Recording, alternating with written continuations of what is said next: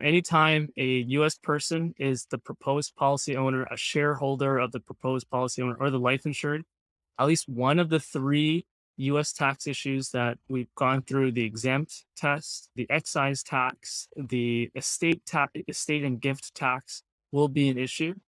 These issues are very, very complicated. And when I say very complicated, it's compounded because the US system is also very complicated.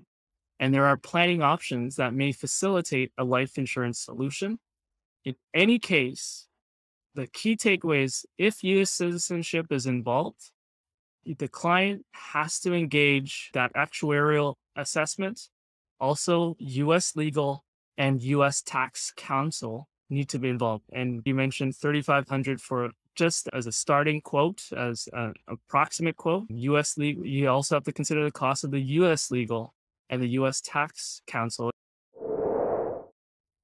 All right. So, what exactly happens when you have a US citizen living in Canada and they want to get an insurance policy? What are the risks? What are the pitfalls? What do we need to know when we're looking at some cross border issues around how taxation works on things like policies and that sort of thing? We often have people who reach out and they're interested in maybe getting started or getting a policy on a family member, but there is a bit of a cross border issue. We often have US citizens living in Canada and vice versa. And so I'm joined today with my good friend Henry Wong, one of my amazing teammates, who's a regular contributor here on the Wealth Without Bay Street podcast. And we're going to be talking about this issue, and Henry's going to walk us through some of those explanations. Now, we're not cross-border tax specialists here. I most certainly am not, and I would imagine Henry would profess that he is not as well. But we are going to just go over from a high-level perspective. What are some of the, I guess, landmines that you could step into and blow a foot off if you're not prepared to understand some of these key components. So thanks again for joining me today, Henry. I'm really excited about this topic. Where should we begin?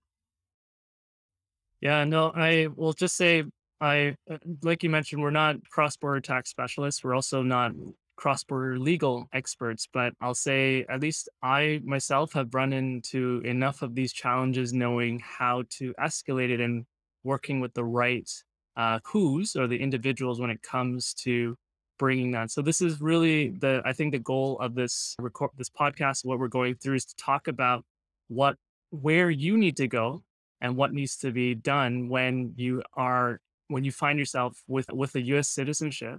And I think another one that we can also dive into is when, becoming your own banker, the infinite banking concept and whole life insurance, when it comes to R. Nelson Nash, came from the US. And so we have a lot of individuals, especially Canadians, who initially thought they should buy US life insurance. So I'll definitely talk about that aspect of it too. So yeah, I think that's where we can go in terms of today.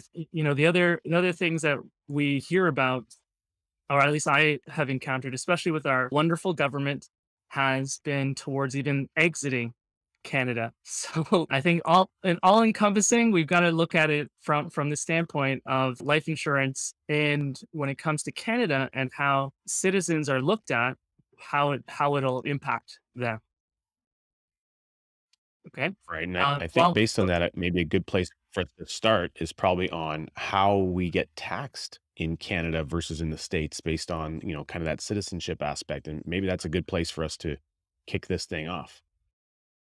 yeah. So the first thing is, and I want to talk about that tool, right? The tool that we use is a life insurance policy. Now we prefer using a mutual whole life insurance policy, participating whole life insurance policy. Now there's different kinds of life insurance, whether it is a term insurance, universal life insurance, a whole life insurance. So, we're not going to dive into all of those categories, but generally life insurance is a very wonderful tax advantage vehicle. However, depending on the individual circumstances, it can really create a tremendous tax headache. And tax problems can happen when the product, which is labeled as life insurance, doesn't meet the standards of the jurisdiction in which the owner is a resident. And why is the residency, such an important thing? Well, in Canada, the residency is, or how Canadians get taxed is based on their residency, their citizenship. And a person who is a resident of Canada is subject to the Canadian income tax on their worldwide income. And that residency means maintaining residence in Canada, having relatives in Canada, bank accounts, and other social ties. So those are how that definition is tied together. Then there's something called non-residence and then deemed residence. So I'll call it kind of like temporary non-residence.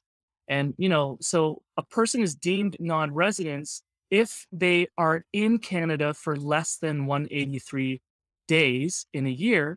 And so if that's the case, that individual gets taxed on only the Canadian source of income. So the amount of days will set whether you are a resident or a deemed resident. Okay, and then of course, then there's the non-resident where you cut those ties, and one of those meaning if you're not in Canada, then you are not a resident, and therefore you are not taxed in that way. When it comes to the U.S. citizens, the U.S. basis of taxation is very different. Well, similar, but very different.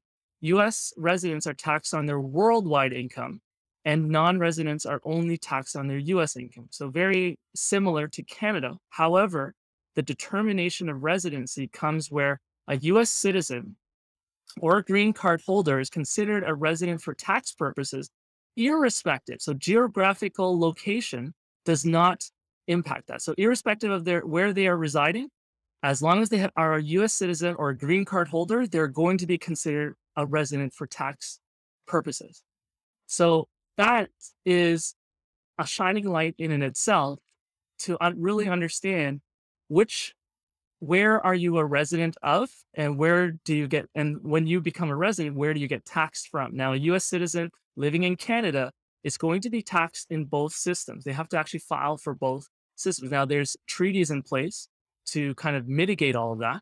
However, the topic we're going to go diving into is specifically using life insurance for said citizenships. There's a lot to unpack there, and so just to tighten it up again is basically if you're a U.S. citizen living in Canada or green card holder as you identified, you will have to file basically an IRS tax return regardless of where you live, even though if you were maybe born in the US, but lived your entire life in Canada and you're effectively a Canadian as far as you're concerned, but you still have that US citizenship tie, you're tied to their tax system and you can't separate that tie unless you were to give up that citizenship. So you're being taxed based on the citizenship, less so based on resident. There's a definition of residency, but really it's the citizenship that's the connection. Whereas in Canada, you're being taxed based on residency and the residency definition, not based on your Canadian citizenship. So I think that's kind of the fundamental difference as I'm reading it. Am I catching that correctly, Henry? Yeah, correct. And I guess what I can share is I'll just kind of share my screen on a very simple diagram for people who kind of just tune in and watch it live, watch it on video. But if we look at the citizenship, so if we look at Canadian life insurance just by itself, Canada, believe it or not, there are actually Canadian exempt rules that allow the life insurance to be tax exempt. Now, an individual can introduce things by themselves to create tax consequences for them, but we don't typically advise our clients on that aspect, or at least we let them be aware of those exposures when they make those decisions. Then, in all sense and purposes, if it's a Canadian citizen that owns the Canadian life insurance, it therefore falls into the Canadian exempt rules. Everybody's a happy camper. Now, if we look at US life insurance, well, US life insurance has US exempt rules and it's applied for US citizens. Everybody's a happy camper. Where things get really muddy is when that US citizen owns Canadian life insurance or vice versa. The Canadian citizen owns the US life insurance. Again, so some undesirable consequences can happen through that. So that I just kind of had a really simple diagram that for people tuning in on video can at least see what that flow or that diagram thought process looks like. I like that you've got the exploding landmine image there attached to it for the US person owning Canadian life insurance and vice versa. And so with that in mind, because we meet with people, we get connections, and it's interesting. I mean, we have being that we're one of the closest border relationship nations, I think, in the world with how integrated we are almost from a societal standpoint between US and Canada, all the similarities we have, it's becoming more and more common, especially in a globalized world where we're seeing these kinds of things come up. And so I know I've experienced a number of these, in my tenure in doing this, Henry, and you've bumped into a couple of them as of many of our colleagues. And so we're going to be talking about some of these pitfalls, and then what are some of the things you can do around these pitfalls. And there's a few kind of options that are available to be as best positioned to be on board. And I think we'll talk a bit about this, but I just want to kind of get this out up front is that in order to have, so again, let's say you're a US citizen and they want to get Canadian insurance, the key thing is because you're tied to the IRS tax system as well as the Canadian tax system, that insurance product that you're just receiving, it must meet the exempt testing to maintain its exempt status in both countries. So the exempt rules are different in each country, and therefore the policy or the structure of that policy has to be they go through an annual exemption test, and so it has to maintain that being below the line in both countries over the life of that policy to avoid creating any, putting yourself in one of those landmines that we've talked about. Yeah. And so the first one we'll kind of tie into and talk about is in terms of the US tax issues affecting a US person owning a Canadian life insurance policy. So this is again most typically when a Canadian has a US citizen has moved to Canada and is living in Canada but has not relinquished their US citizenship. They still have that US citizenship. Alternatively, this can also happen where I see, let's say there's a child who is going to university abroad to the US, let's say to one of the universities there, and then eventually finds a career there, and then essentially, lives there permanently. So again, and they may have a policy existing already, but again, that transferability to when they become that green card holder or citizenship from there, that again is another time where that evaluation comes in. So I just kind of want to paint some of those scenarios of where that happens. So let's kind of first talk about those issues. The first issue is something called the US estate tax. And there's another relation to it called the gift tax. Now, I'll kind of outline all of these 3 points first. Then there's the US exempt test for the insurance policies. Then there's something called the US federal excise tax on premiums for those non-US insurance policies. So the first thing is talking about the US estate tax and the gift tax. The estate tax is an insurance planning concern as a policy's death benefit may impact a US person's estate tax liability. I'll kind of dive into explaining what estate tax is in US. And then there's also the gift tax is a concern for a US person funding a policy on their life while it's owned by someone else or another entity, again, which is often done as part of the planning measures when it comes to estate tax. So when we talk about estate tax, the death benefit of a life insurance policy owned by a US person may be subject to US estate tax. And this is the case whether the policy is issued by either a Canadian or a US insurer. But there's a lot of generous exemption and planning measures available to eliminate or reduce a US person's estate exposure. And just to kind of contrast that compared to Canadians don't necessarily have a estate tax, but they have something called deemed disposition. And I think we've had an episode talking about deemed disposition for a business owner and the tax ramifications on deemed disposition, meaning once you pass, everything that you own will be declared at fair market value, whether or not that's what you paid for it. And the government is going to receive their share of that amount, that all of that's going to be included in your income to be taxed at. And that can be very heavy. It could either be 50% or 70%, depending on your position. Nonetheless, it's a lot.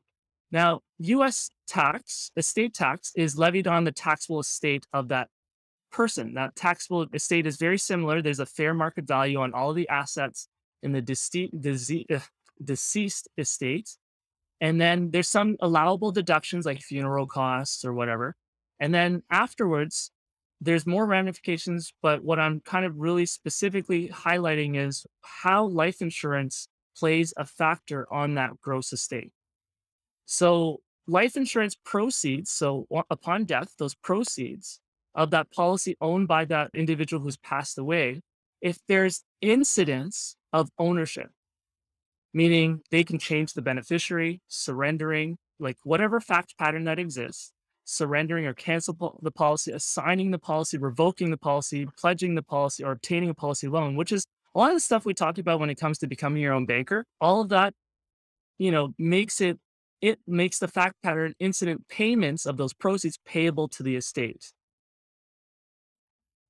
The second one is also where it would be payable to the state is when a corporate owned life insurance policy on the life of the deceased US person, the death benefits received by the corporation would increase the value of that corporation, and consequently the value of the shares go up, and as a result the death benefit or part of that increases the uh, US person's gross estate. So again, whatever all of that, either the life insurance proceeds by way of the incidence of ownership or by way of the value of the company going up, is going to increase their estate value. Again, this is all in the US specific tax system. Oh, yeah, something to Interesting about that, add? that the corporate one is that you've created additional taxation by accident. Really, ultimately, the need of that insurance was there. You wanted to have that. It's solving a problem, and unfortunately, the problem it solves creates some other problem, right? And it's one of those things where, again, that these tax codes that we have to deal with, both in the U.S. and Canada, there's so many moving parts, and it's very difficult to be an expert in all those areas, so that you do need to have people with specialized knowledge. And so again, it's so beneficial that we have you here, Henry, just talking through, even from a high level perspective, how these things can show up for people in both countries.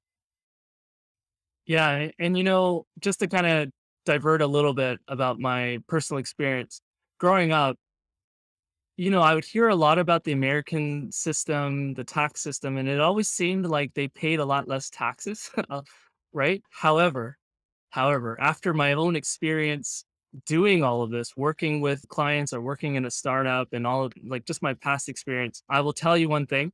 I definitely do not enjoy the US tax system. There's a boatload of forms that needs to be filled. There's a lot more guidelines and rules that have to be followed. Canada, as much as the Canadian tax system is burdensome the way that it is, it's not as rigid and rigorous like the US system is. And I'll say, in terms of, dollar for dollar, the amount of taxes that get paid, I think it's pretty actually even. I mean, I haven't done a very deep dive comparison analysis, nor do I want to. I'm just saying that that misnomer that Americans pay a lot less tax, I would challenge that. I don't believe that's fully true, especially from my experience. And could you imagine? So there's a 1099 miscellaneous form. So anytime you do certain things, so in the US, there's like a form that you need to fill. It's called the 1099 miscellaneous for any payments out of the bank to a vendor for over $600.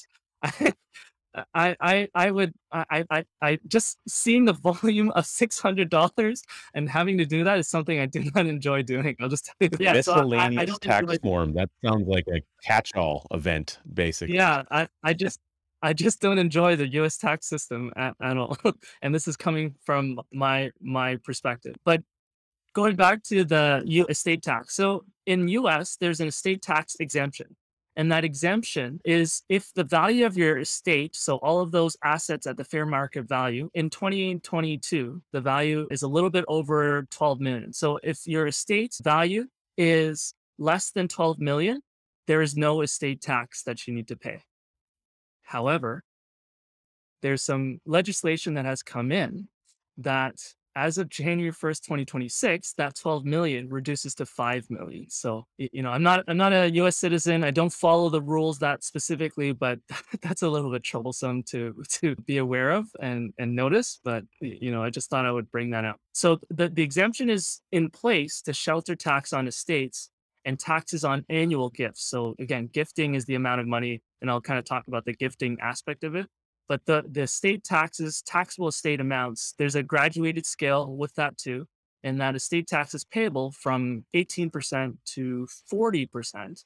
But again, there's a lot of mechanics that go into calculating all of that, but I just kind of want to set the stage for the listeners to be aware. The next component is that gift tax. So the US gift tax applies to properties gifted by a US person to another person, and there's some notable exceptions, like those to a US citizen spouse or to a charity, but there's annual exclusions on an amount of 16,000 USD. So this is for 2022, and it applies to each person to whom a gift is made. And in the case of a non-US spouse, that exclusion is up to 164,000. So that amount of a gift, which is more than that annual exclusion, is also subject to a gift tax. And any gift tax payable may be sheltered using that US estate tax exemption amount, that $12 million amount. But again, so that's just some things to keep in mind of when you have a US citizen owning a Canadian life insurance policy. That's just one of the issues, which is the estate tax and the gift tax. The next one is talking about the US exempt test. So generally, so like I mentioned before, each life insurance policy on the carrier has met those respective countries' exemption rules. And generally, life insurance policies issued by Canadian insurers are designed to meet those rules, and vice versa with the US. So the growth accumulating inside those policies aren't subject to annual taxation. If a now, once you cross that line, if a Canadian insurance policy doesn't comply with the US exempt test rules, the annual growth in the policy may be subject to annual taxation in the US, because the US system looks at these policies that don't fit the US exempt rules, and they have now fallen into a different consideration for them. That this US income tax issue exists whether the policy is owned directly by the US person or through a corporation. And I won't go into the US structure of corporations, but for a corporate owned policy with a US person shareholder, growth in that policy is taxed differently depending on what that corporation is considered as. So again, there's definitions on how those corporations are considered, but not the point of it here. So when Canadians purchase that US life insurance, the income tax rules, they set up these long, complex definition of what qualifies under that the income tax rules. And the other part to just kind of point out is it's this determination is made on a per policy basis. So the amount of policies you have, each of those policies need to be evaluated. And some people, so like us, that we work with our clients, will own multiple policies. Again, Canadian citizens owning multiple policies, but again, this is just something to just be very, very mindful of. And the exempt test is a hypothetical policy defined under the Canadian Income Tax Act that sets out that maximum accumulation of that value that's allowable in that policy. Again, this is all our policies, Canadian insurance companies who issue Canadian policies to Canadians fall into meeting all of these definitions.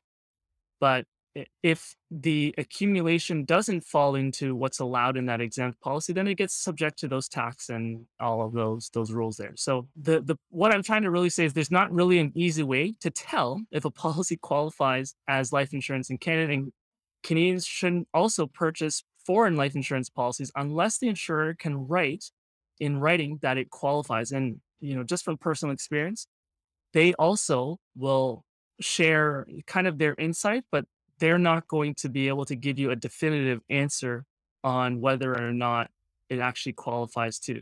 So people moving to Canada and already own foreign life insurance should ask their insurer if it qualifies, or where a policy doesn't qualify, they should definitely consult a tax professional, specifically specialized in cross-border, specifically specialized in life insurance, about their options. And one of the things that ends up happening there is ultimately this is where the services of a professional actuary are engaged. So that cross-border specialist or whatever, if again, if there's somebody moving and transitioning large amount of assets one country to the other, et cetera, typically when insurance is involved, they will engage the services of a professional actuary. and there's a fee for that service. Like any professional, they're going to charge a fee for what they do, and they will assess a number of factors in relation to that, and they'll look at the exempt test in this country and in this country to see where things kind of qualify. And that can become pretty expensive on a per policy basis. It could be anywhere from, let's say, to maybe as high as $5,000, in a fee on a per policy basis to assess, that policy structure to see if it qualifies. Now, once an actuary has that data, if it needs to get updated, on a regular basis, let's say every 5 years, to see that a policy is still maintaining its exempt status because they've already done some of the initial work, there's probably a reduced level there. But these things get tested on, it's an annual exempt test. That annual exempt test is being done by both countries, and they're doing it in their respective rules, right? So we're trying to see that on an annual basis, does this particular policy maintain it under the exempt requirements in the US and in Canada? So it can get a little tricky. And so talking about those exempt tests, in the States, Henry, they have two primary tests they do as a cash value accumulation test, and then there's a guideline premium test. And again, we're not trying to unpack the entire US situation here, but really what it says is, is this policy accumulating too much cash value relative to the size of the death benefit in a given period of time? And if that's the case, hey, this thing is no longer an insurance contract. Really what you have is an investment over here, and therefore it should be taxed in a different format because it's no longer fitting the description of insurance. And that's kind of the general, if we were to put a big fat paintbrush on how they're assessing these things, they're trying to say, look, this thing is insurance, it should stay insurance. It's not some investment vehicle that you're using to try to, make bazillions of, annual returns on, etc. So it needs to maintain the status and the premise by which the foundation of that insurance is designed upon. Yeah, no, and that's a really good point. I'm just going to segue a little bit in terms of a lot of the comments or questions when it comes to what we do here and giving people control of their own banking system and control of the banking function in their life. One of the most common questions we ask is, how can I front load my policy? Well, this is one of those things why we can't front load the amount of money into our policies, because the policies are designed already in Canada to already mitigate those, sorry, to fit into those exemption rules so it doesn't fall into the investment product. And so, and then so US has its own exemption test, and you made it very clear that at least in US, there's those two guidelines that they look at: the cash value accumulation and that premium test relative to the death benefit for US perspectives. Now, what I also did want to just tie in is so specifically for the US citizen owning a Canadian policy, the policy, when it doesn't meet that US life insurance definition, that income is included as ordinary income for the policy owner. And that's going to be subject to a US tax amount. And that tax is essentially kind of phantom, right? So it's not really income for the individual, but they're going to get taxed for it. So they have to pay for that. So when they're kind of determining that accrued income, that the income that's building up on a non-compliant policy, it's going to get taxed. It's really important. Here's where it comes down to. It's really important to get some form of certification to show that there is exemptions in place, and you have to do that every year on every policy. That can add up. Now, Yeah, there's a I kind of think, a oh, the sorry. point that you made about the point that you made about that being ordinary income, that's where it now is looking at, okay, what's your tax bracket or tax rate in that given country, right? So whose tax system are you paying into? And, so if you're offside, you have a Canadian policy, you're offside on the US tax rules. Now you're going to be reporting that gain in that cash value growth as ordinary income with the IRS, and they're going to tax you Mhm. appropriately on that income. So again, it's kind of it's a big bag. It's a bit of a mystery in that, how it's all going to play out. But the key is that you want to be walking into something like this with your eyes wide open. And we're identifying a lot of these problems, okay? Because when you understand what the problems are, it's easier to find the solutions to the problems. It's hard to find a solution to a problem if you don't even know there's a problem, right?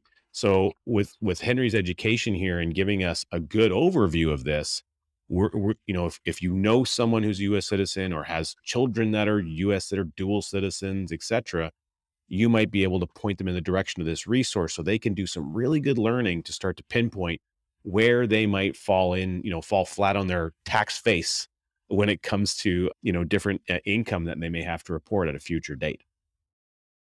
Yeah, and the other last kind of part I want to share in terms of a US citizen owning a Canadian life insurance policy is, especially when it comes to a corporation, a life insurance policy owned by the corporation where the beneficiary is a Canadian citizen can extract when that life insured passes away. Canadian citizens will be able to extract the death benefit proceeds will be paid into a capital dividend account and capital dividend account amount will be created and money can come out of that capital dividend account tax free in the form of capital dividends. However, it's only available to Canadian resident shareholders. So, of course, this becomes a problem to US citizens owning shares into that corporation. And of course, when you own shares into that corporation, the US system recognizes that this individual also owns shares in that investment. The third issue to talk about when a US citizen owns Canadian life insurance is the US will impose a separate tax. It's a 1% federal excise tax on premiums paid on life insurance, sickness, accident insurance, and other annuity contracts. Essentially, foreign insurance. So again, Canadian insured products. And generally, the person who pays that premium pays the excise tax. And then they also file the related tax return. And in the US, it's a Form 720. And if this person fails to pay the tax, so this could be a surprise catch-all for a lot of people. The US IRS considers the tax to be recoverable either from the policy owner, the broker, the advisor, the life insured, and or the insurer. Ultimately, the IRS wants their payment. They don't care who's it from. And all of those parties can face a penalty. So the IRS wants their money. What's really interesting about that is, again, in Canada, and I might be stealing your thunder a little bit here, but we also have a premium tax in Canada that's paid on Canadian policies. The difference is the average everyday Canadian has no idea it's happening because it's pre-calculated into the insurance premium. So if you're getting an insurance policy, it doesn't matter if it's term insurance or critical illness or disability or a whole life insurance or universal life, like the structure of the insurance really doesn't matter. There's a tax that's getting paid. The insurance company is paying it on your behalf, and they're baking that tax cost directly into the premium. So all you see is the premium.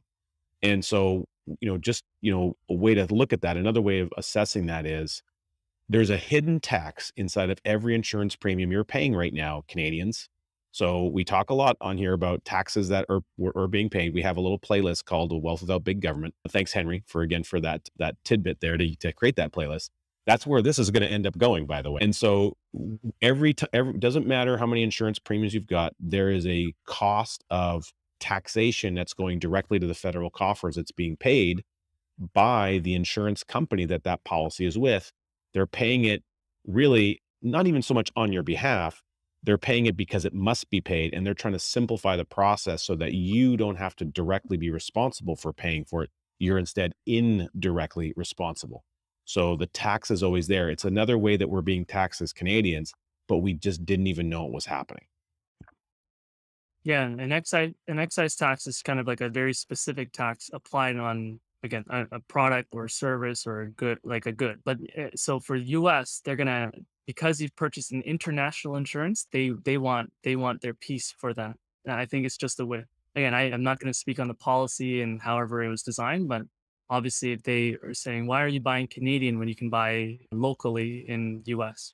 That could be one of those reasons. But the last part, I guess, just to kind of share is some tips. Now, these tips are really for informational purposes, and they shouldn't be taken as any tax or legal advice. What's really important is if you are a US citizen owning a Canadian life insurance policy, your cover you have to the system of impact is the US IRS system and the legal system there. So you need to have US legal and tax counsel for specifically assessing your personal circumstances. And what I'm sharing is only highlighting the problems so you know who to escalate to have an informed basis of that discussion for your own personal circumstances. So, the first kind of planning tip when it comes to settling or looking at life insurance for a US citizen living in Canada is first rely on that basic US estate tax exemption. 12 million is a lot of money.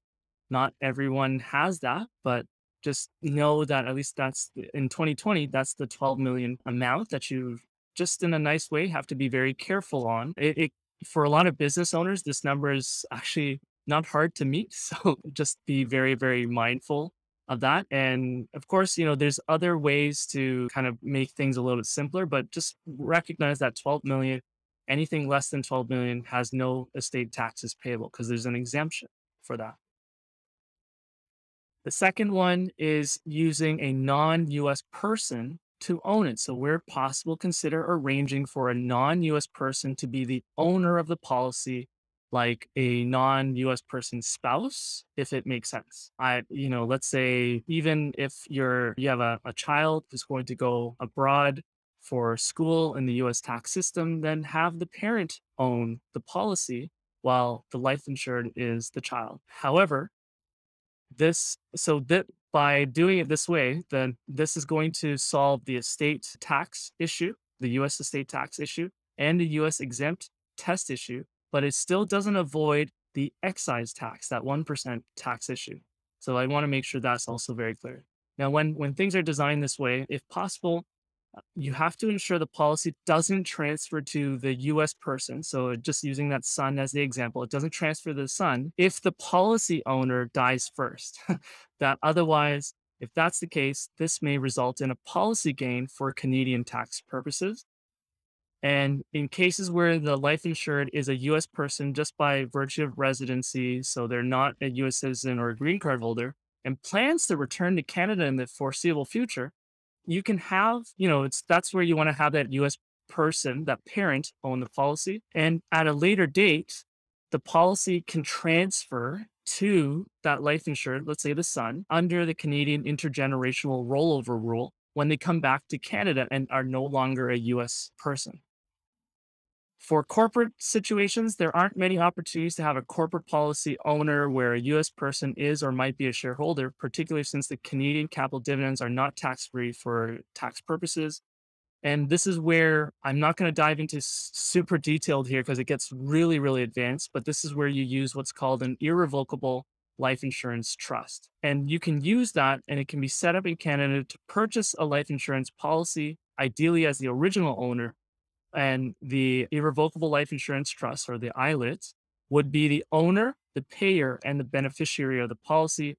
The death benefit would be paid to the ILIT, and if structured properly, it wouldn't be included in the estate of that deceased US person.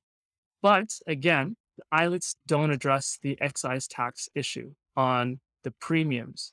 So they also don't address the exempt test issue, which would apply where the ILIT was a US beneficiary. So ultimately, when it comes to that US situation of a US citizen living in Canada, what has to happen is really an honest look of the individual's circumstances and whether or not the individual may even consider relinquishing their US citizenship. Until then, the most simplest solution for meeting life insurance needs as a general, thought for people to think about and consider is getting term life insurance policies. Since they don't result in income tax, US income tax, they don't accumulate cash value. And ultimately, that's kind of the way around this using term insurance. The other way to look at it, for at least what I would look at, is what I normally would look to place is a convertible term insurance for possibilities of future conversion to a whole life policy. And again, because we focus on becoming your own banker, that's the platform that allows it. So we want to place a policy that we can convert to a whole life policy. After everything that I've said, no matter what, that 1% tax on premiums is impossible to avoid. So even if you paid term insurance, you're still going to need to file and pay that 1% tax on premiums. So just want to make sure that's very, very clear. Now, what comes up for me with all this description, Henry, and we talked a little bit about the irrevocable life insurance trust. And the other thing that you had mentioned is, you can also consider owning a policy on or having a Canadian citizen. So we're talking about, a policy generated, a Canadian policy for a Canadian life insurance company, have that being owned by a Canadian citizen individual. Someone that's not a dual citizen doesn't really have that connection or tie to US citizenship. But if the US citizen is a person who kind of wants to really, they're the driving force, they're the one that actually wants that policy, then there is a way that you can maintain a measure of control over the policy by being what's called an irrevocable beneficiary. So an example would be you have a husband and wife couple or a spousal couple, and one spouse is Canadian, the other spouse is a dual citizen or a US citizen. The Canadian person gets the policy on their life, so they're the life insured and they're the owner, and then the US person, however they want to arrange their funding requirements as a household is kind of up to them. But the US spouse ends up being an irrevocable beneficiary. So as an irrevocable beneficiary, that beneficiary cannot be removed without the irrevocable beneficiary agreeing to be removed. Any policy loans or any material changes to the policy can't take place without the signature and permission of the irrevocable beneficiary. So, if the spouse who's Canadian has the policy, they're the owner, they all of a sudden want to take a policy loan for 50 grand and go to Vegas. Well, the irrevocable beneficiary has to sign to agree to that. Now, if they're involved in that Vegas trip, maybe they would agree. But if they're not involved, they probably would not sign that paperwork. So it does provide a measure of control without having direct control or maybe full control. So that's another thing to be aware of. Kind of similar to the same vein of the irrevocable life insurance trust without having to, manufacture that whole trust arrangement. But as you say, that excise tax, that 1% is something that is always going to be a sticking point with people who are the US citizenship. And, I wanted to speak a little bit about a conversation I had with an actuary on this about a year and a half or 2 years ago. I had a gentleman who was looking at getting a policy kind of in that same spousal arrangement I just identified. And the end result was that they weren't ready to proceed because, really what should have taken place is they would have had to get an actuarial assessment done. And the cost of that actual assessment based on their household income, it didn't make sense. If they were doing, maybe $100,000 a year policy and they were a business owner, they had resources available to them, it might have made more sense for them to say, you know what, we are going to pay $3,500 to do an assessment on a policy structure that should be able to maintain through the life of both countries. And then you could design something on a fairly conservative nature that would fit that ballpark.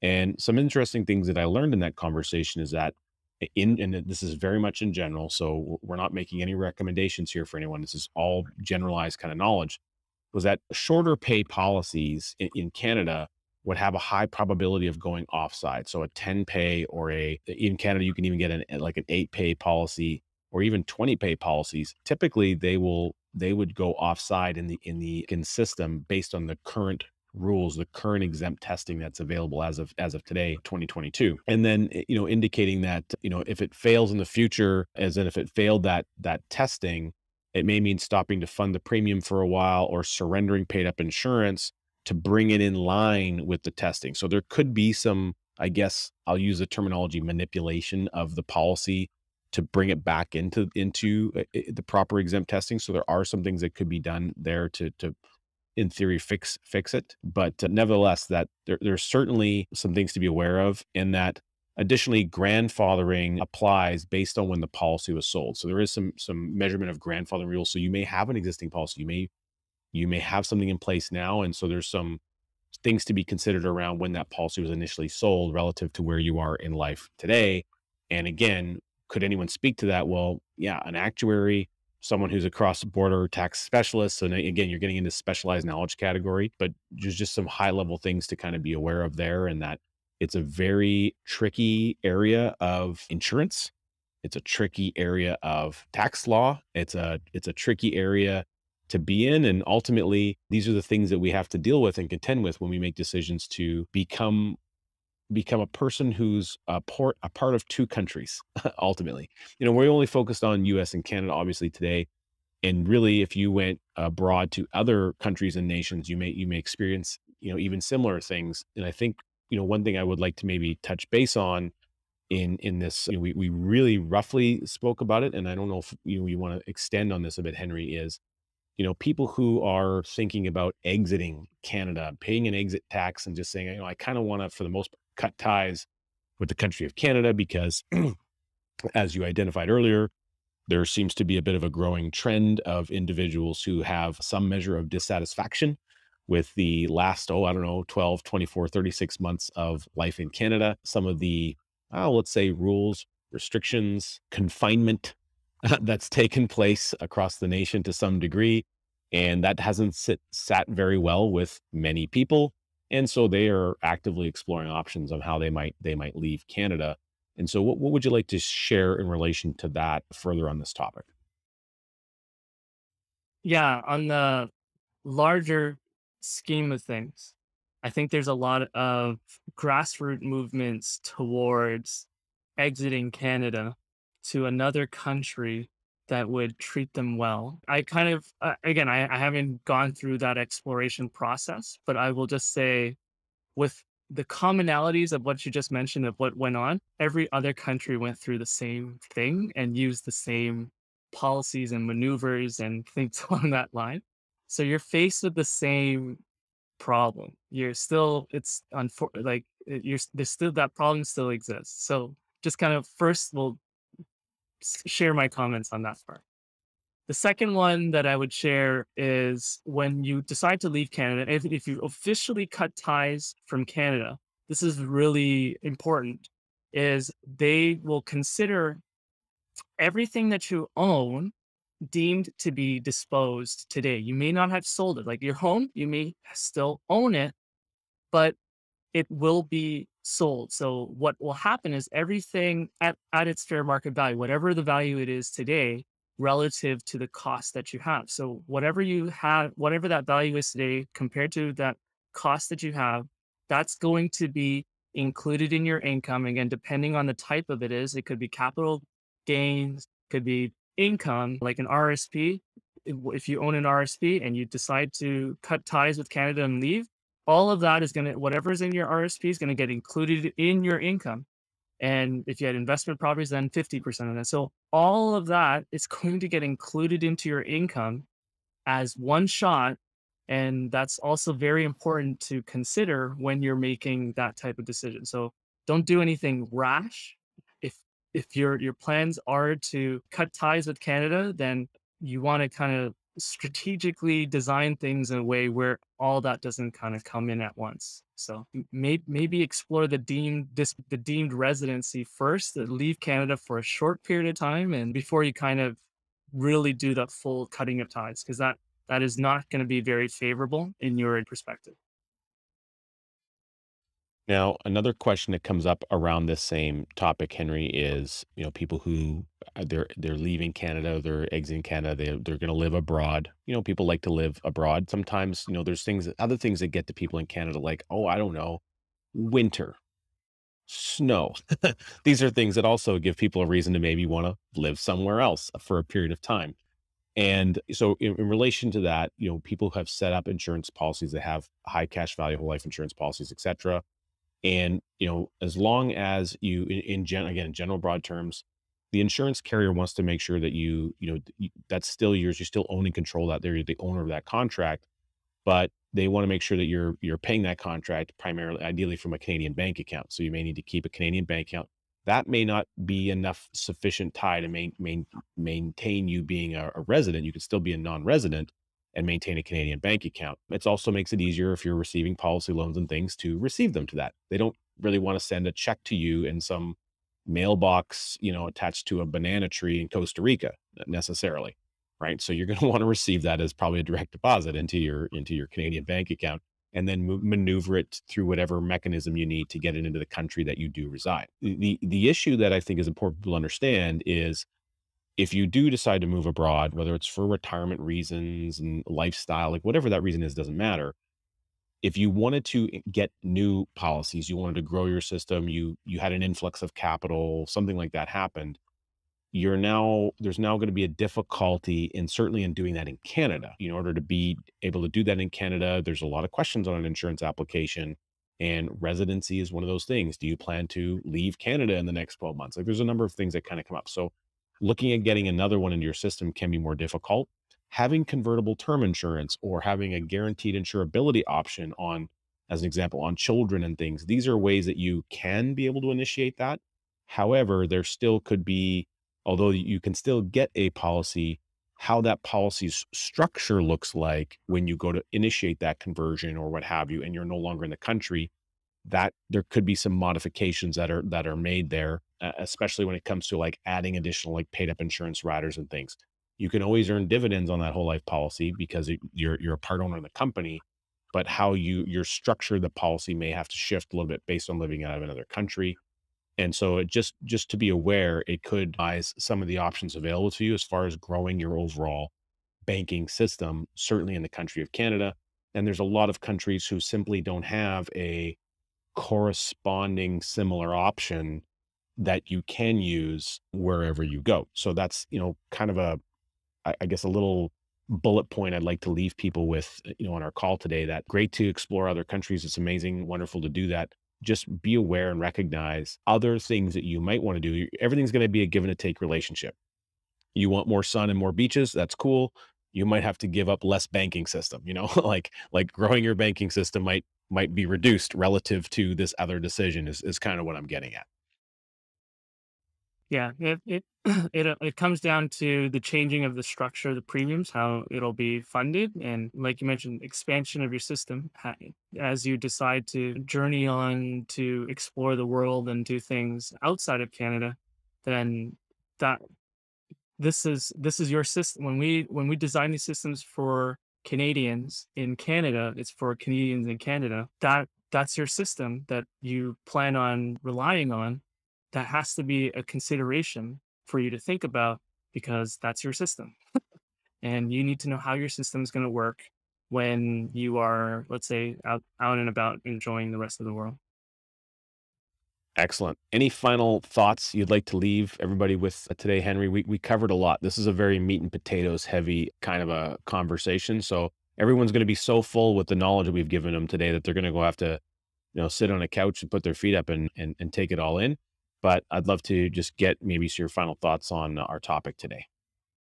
Yeah, it's not a fun topic. It's maybe will put you to sleep. I hope it doesn't. However, anytime a U.S. person is the proposed policy owner, a shareholder of the proposed policy owner, or the life insured, at least one of the three U.S. tax issues that we've gone through, the exempt test, the excise tax, the estate and gift tax, will be an issue.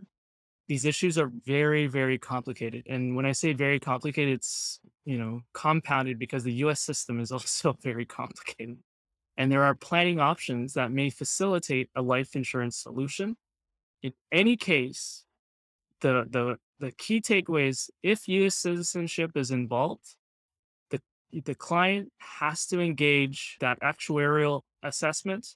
Also, US legal and US tax counsel need to be involved. And just by Richard, you mentioned 3,500 for just as a starting quote, as an approximate quote. US legal, you also have to consider the cost of the US legal and the US tax counsel. Again, based on your relative position, the assets that you own, everything, that price can go up too. So when it comes, it's not as simple as, oh, let's just get a life insurance. There's other consideration to make sure you don't go offside on these policies that you need to unfortunately bear to pay to make sure you don't go offside, because going offside could just be as damaging as it in general.